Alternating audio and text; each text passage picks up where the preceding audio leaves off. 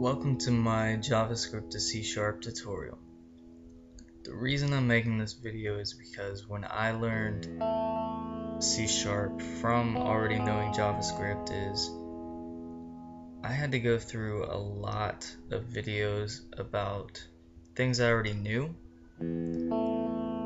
but I needed to convert from JavaScript to C#. And so they were talking about what variables were, what functions were, etc. And I already knew that. So that's why I'm making this video. So diving into it, I'll make a C# script. And the first thing you need to know is if you rename the script, you have to rename the class because these names have to be the same. So I'll rename that. Just rename this tutorial, and you'll see they don't automatically change. So when I open this up, the first thing I have to do is change that name, or else it'll just give me a bunch of compiler errors. And second thing is everything you write will be inside this public class. I know in JavaScript this doesn't even exist. You can completely start, blank, but everything you write will be inside the public class. So, that being said, going into variables, in JavaScript, putting an integer would be like var number type int equals 1. In C#, it's just int number equals 1.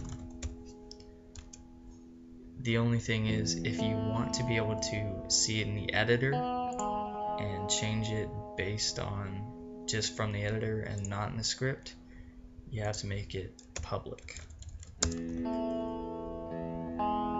So I'm gonna just undo that real quick so I can actually run this script. Put it on there, and it's public so you can see it and change it in the editor. But if we take that away and just make it int after it loads, it'll take it away. Okay? So you want that to be public if you want it in the editor. And also, just like JavaScript, if you want to access it from another script, you want to make it static. So it'd be public static int number equals 1. Float be like number whatever type float equals 1.0. In C# public float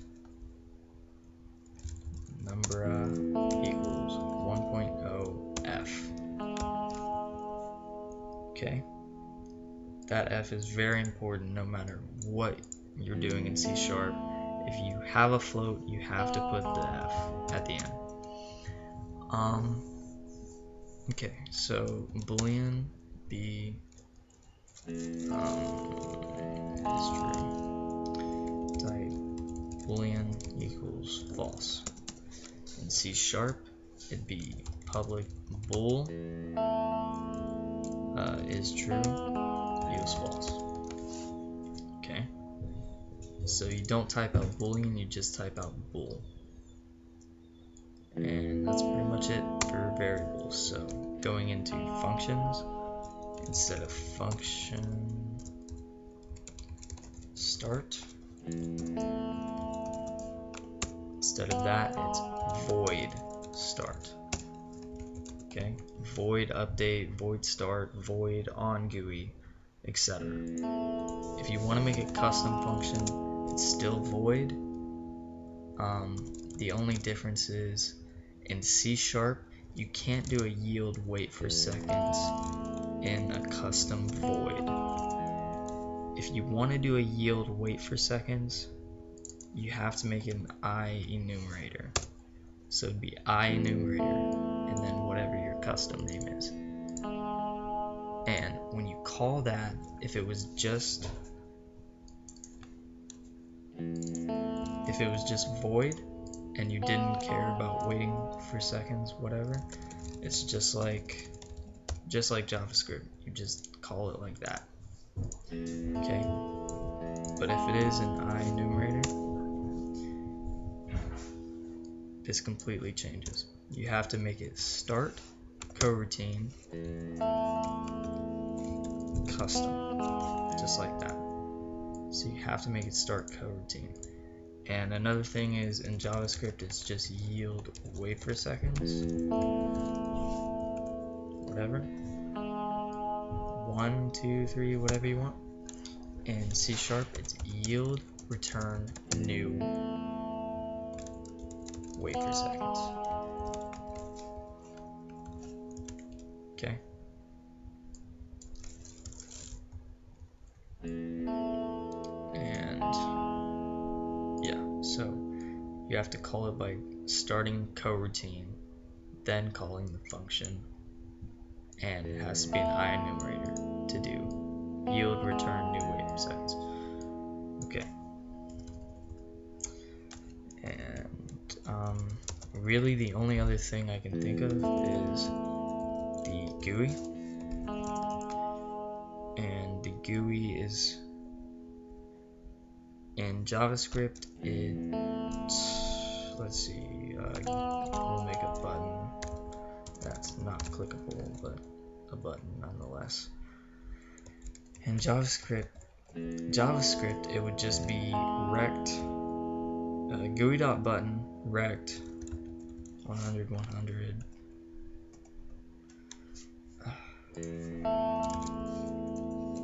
button. In C#, it's new rect, and that's the only difference between JavaScript and C# and the GUI. You have to type new. I don't know why, you just have to type new, and then it'll work. And if we play that in the editor, there we go, we got ourselves a button. And that's pretty much it. So just a quick run through again. Variables, to make an integer, it would be int number equals 1. That's it. Make a float number 1 equals 1.0 f. Boolean, is it true equals false. Function is now void, so void start. And to have a yield wait for seconds, it has to be an I enumerator.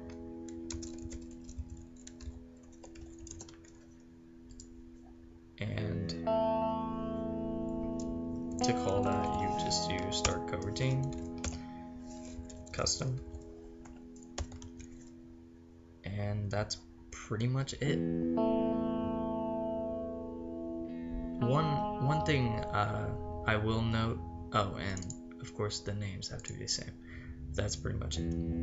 One thing I will note is MonoDevelop seems to be more keen for C# in the sense that if I do void start, if I did this, say I did whatever, int number equals 1, and if I tab over a mess of a lot, if I hit the end button, it'll automatically end where this one starts. So it doesn't matter where I am. If I'm over here, it'll end there. It knows where it started, and it knows to try to keep it the same, which I think is pretty cool,